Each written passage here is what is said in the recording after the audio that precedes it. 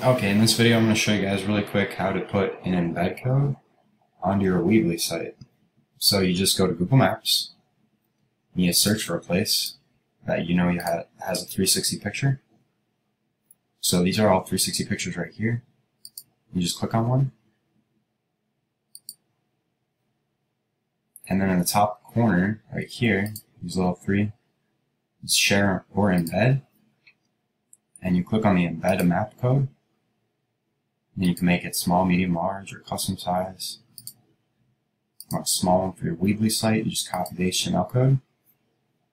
Go over your Weebly site.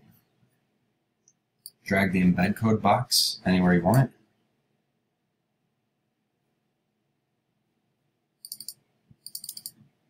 Edit the custom HTML and then paste.